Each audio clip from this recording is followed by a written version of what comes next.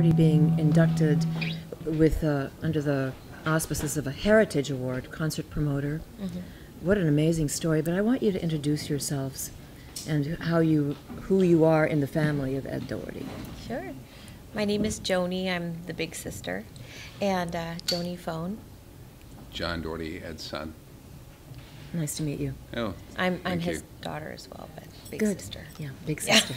I think And I don't am. you ever forget I don't know. Well, you know, I love his story. I didn't really know anything about it, so this gives us an opportunity to find out what an amazing man he was. And how does that make you feel to think that your father finally has this kind of light being shown on what he did? And we'll get into what his magic was, but all these years have passed, and he was so instrumental in Salem. But how does that make you guys feel that, yeah, my dad deserves this accolade, I would think. Yeah, no, absolutely. He, I mean, you know how he started, don't you? He was a school teacher. Yeah. And his kids needed things to do, so he started having dances with bands. And he was a math teacher, and he hears these kids just kind of feeling like, oh, there's just nothing to do in Salem on a weeknight or a weekend. He's a football coach, and his kids would get suspended because they would be on the gut.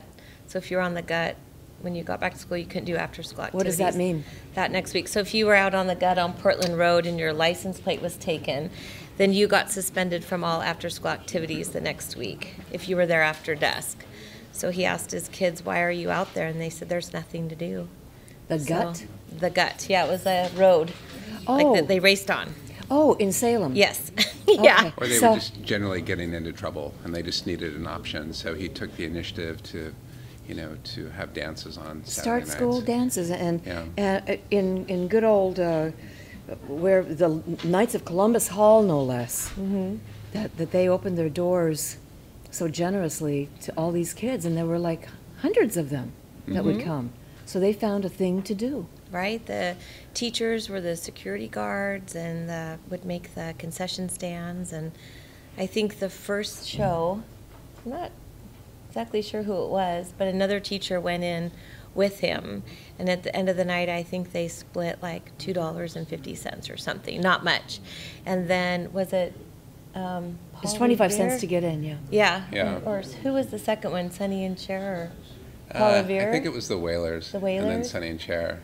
But he kept the middle school dance mentality throughout, so he So wanted... he would bring in the Yardbirds and Paul Revere and the Raiders and Steppenwolf and Three Dog Night, the Doors, Pink Floyd. Sonny and Cher. He began to be an entrepreneur. Led Zeppelin. Yeah, he would write shows with Bill Graham and... How did he from the ever, area. you know, I'm trying to think how that even could happen. Like, does he just call up Bill Graham and say, hey, come up and see us here in Salem? I mean... Yeah, he would work with booking agents who would be routing shows in and out of the Bay Area, and so he would have them come north to do a show. So some bands played here that otherwise wouldn't have played. It's amazing that he started out so simply as a math teacher and wanting to do something for kids. He did that. He grew up on a farm, so before he even became a teacher, you know, he was used to hard work. He was very grounded. And one thing, and a lot of his principles from growing up on a farm and from teaching stayed with him all his life, was always very hardworking. And on the farm, you had to, you know, figure out how to do whatever with very limited resources. He was always scrappy. And then teaching the dances in the middle school required the kids to dress. And so he would have a dress code for his shows, you know, even for the most, well, until, you know, the 70s, when everything changed. All rules went out the window. But his posters would say no grubbies, which meant you know, had White to wear. shirt, khaki pants for the men, and skirts for the ladies. Girls. Nylon stockings. Yeah. Dress it was up. It would say dress up. And so his early days stayed with him throughout. And, you know, he treated the people who showed up first thing in the morning to set the stage and the entertainer exactly the same. He was very... Working ethos and really very honorable kind of a guy. He was very down to earth. You know, he saw people as, you know, all being the same. Yeah, he sounds like he respected people really to their core.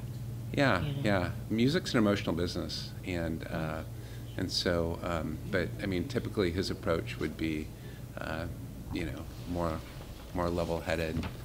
I think he knew when to be, you know, more theatrical when he knew he couldn't be, but he was more level-headed. Yeah. And also, too, it's you know, one thing that really struck me is there was always, once in a while, there was always a sense of magic that would happen with him.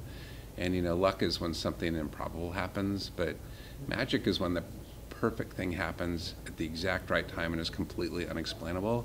And he would have a lot of those things happen. He would book an act and they would become, you know, way more popular and the venue would be way too small. Or he would have things happen at shows that just seemed like, that were just always unexplainable.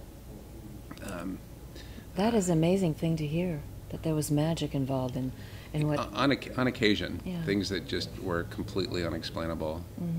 So EJD Enterprises, it was, that was his baby, or how So does he that- was Edward James Dougherty, but he also said it was Ed and Jan Dougherty.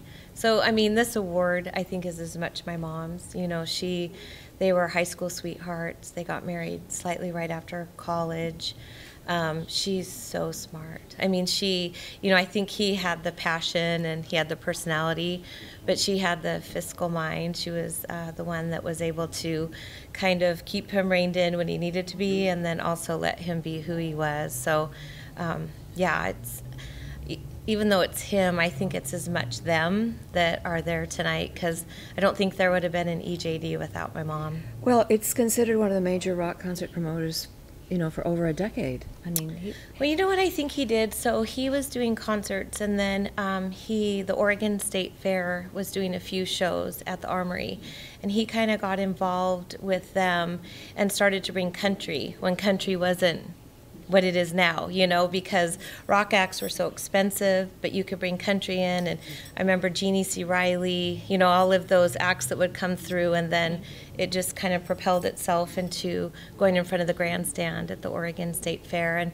then he just started to go to county fairs, and he really made his livelihood, I think, then.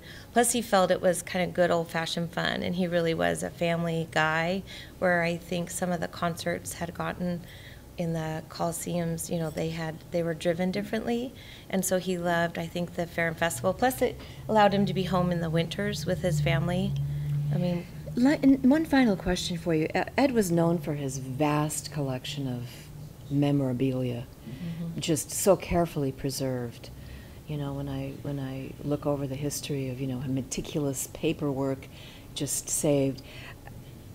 Did you ever look through it, or has it been purged? Is it still there? oh, we lived it. I feel like we lived it. You know, it's kind of neat.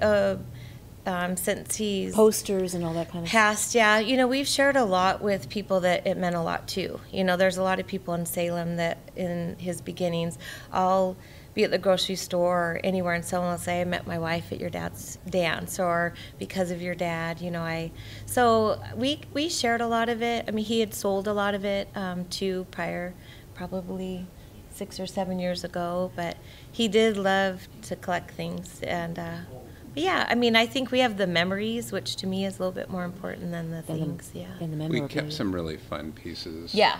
So, More they're personal to us. yeah, he Yeah. was, so, We were fortunate. We had a great upbringing. yeah. You had a great father, Ed Dougherty. Yeah, thank you.